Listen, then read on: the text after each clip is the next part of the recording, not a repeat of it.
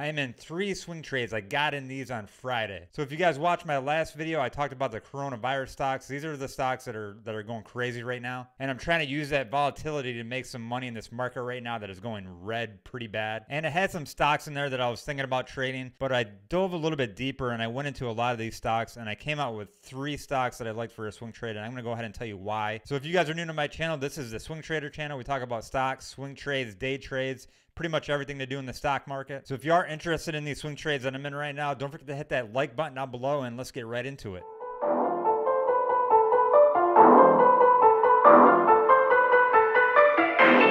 So the first swing trade that we're going to be talking about is AIM. This is AIM. Of course, it's a coronavirus stock. All of these are. I'm going to go ahead and show you why I got into this for a swing trade. AIM here, it has support right around the $2 and say 3 cents mark. So what I was looking for in this stock, I was looking for it to pull back into it, and it did, and it actually busted through it. And I saw it going down. I waited a little bit to see how far it was going to go, and then eventually I got in this right around $1.99. And as soon as I got in this stock, I went red pretty immediately, but I knew it was going to bounce. But you can see down here, I set an alert at $1.89 just in case it did hit that because I'm out doing other things, so I can't really watch it. So what I do is I set an alert to let me know if it gets down to a number where I might want to sell if this thing keeps on dumping. Basically, so that way I can go out, do whatever I'm doing, you know, and I got my iPhone watch, so I can watch it. If it hits this mark, it's going to alert me and say, hey, it hit this mark. And then I'm going to say, you know what, it's looking like it might not be a good swing trade. Thankfully, it didn't hit that mark, and it kept on going up. And as of right now, it's holding the support here at about $2.05. And what I would like to see, we have resistance up here at about $3.91. I would like to see it get up there.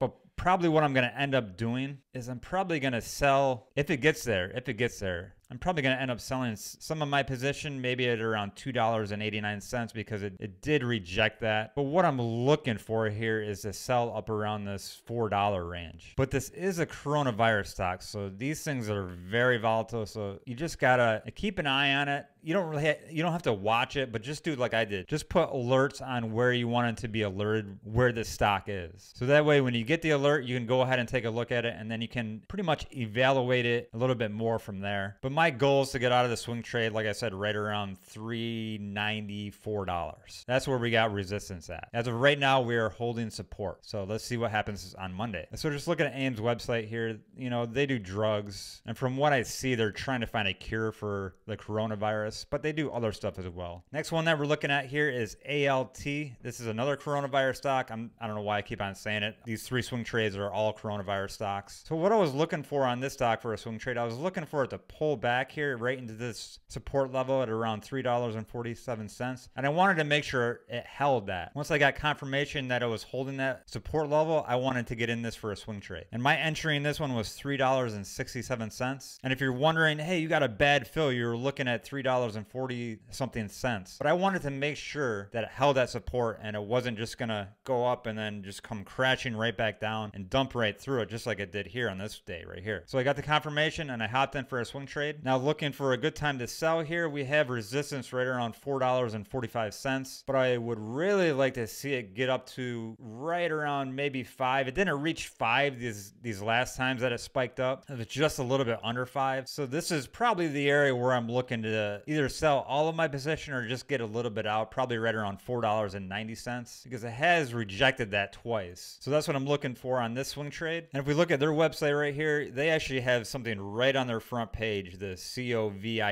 COVID-19 response, which is the coronavirus. So they're just putting it right out there like, hey, we're doing stuff with the coronavirus. And this could be a pump. You know, a lot of companies, they just use this to pump up their stock or their company or whatever just to get people looking at their company. But if we click to read their efforts to help this address, what are they doing? So they had a press release on February 28th. I kind of think that's when the stock went up pretty hard. And they're just saying that they're trying to find a vaccine for the coronavirus. So this is what this company is doing. So I saved the best for last. I really like this one for a swing trade, BCRX. And this stock, I was looking for it to break this support level here right around $4. I wanted to see it break $4. And I was watching it right down here right in the morning. And it came up and it got rejected from the $4, came back down.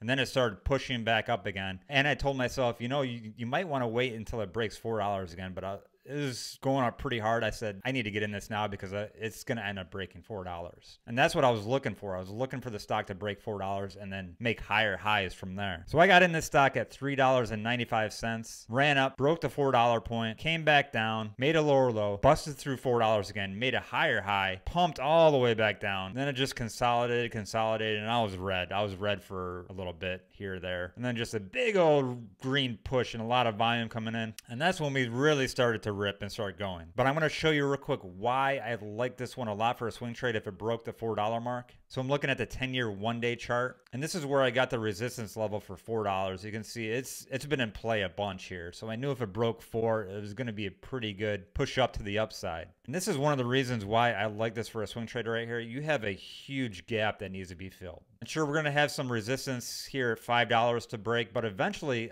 this gap has to be filled all the way up to $7.20. All right, so if you're looking at BioCryst website here, it's a drug company trying to find a cure for the coronavirus. So these are the 3 swing trades that I got into on Friday, and I'm planning on holding them going into next week. Gonna have to wait and see if any of these stocks hit my mark, and then I can get out of them. But like I was saying, you need to set alerts so you know what this stock is doing, because it's the coronavirus stocks, and they're pretty volatile. They all run pretty much the same way right now. If one dumps hard, you know, it might pull and bring these stocks down. But on the other hand, if one of the stocks starts running up like INO had a great day on, I believe it was Friday, that might help push up some of these stocks. It always seems like every week out of the coronavirus stocks, you have one stock that really likes to run hard. Because last week it was INO, and the week before that, I think it was APT. So if you guys are new to my channel, don't forget to hit that subscribe button down below. And if you like this video, go ahead and hit that like button. Let's make some money. As you know, guys, hand sanitizer, you can't buy it anywhere. So what did I do? Bought some hardcore moonshine, some hydroxyl peroxide, and some glycerin, and we mix them together. You got our own hand sanitizer. The only bad thing is it smells like straight vodka, so people might think that you're getting drunk in work, but you can't buy it, you gotta make it. So here's a nice friendly tip for you.